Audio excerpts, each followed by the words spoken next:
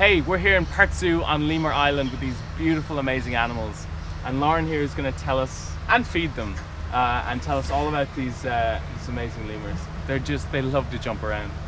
So can you tell us a little bit about? Absolutely. So these are our black and white ruffed lemurs.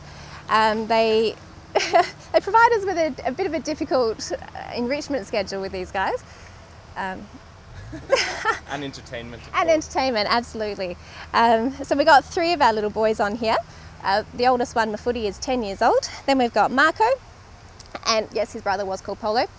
And we've got Fozzie here, who's a bit of a different lemur. He does like a little bit of a pat occasionally. But we do treat them as wild animals. They're definitely not our pets, as in the wild it is one of the biggest causes of declining numbers. The illegal pet trade. If you want to put some stuff on that absolutely. Side as well.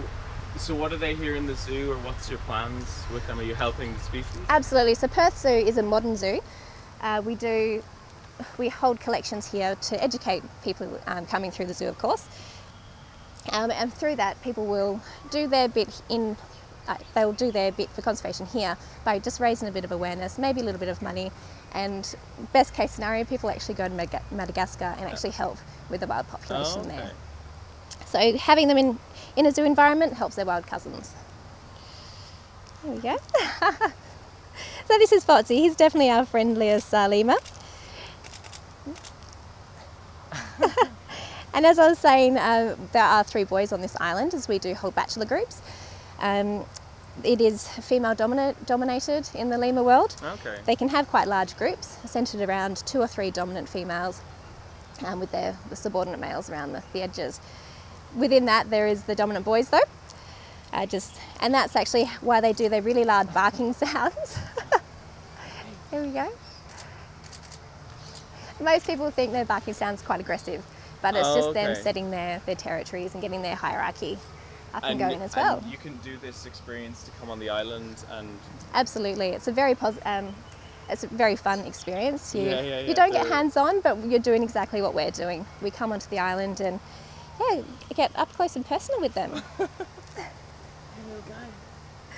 Generally they stay up in the trees, like the 2 boys to either side of you.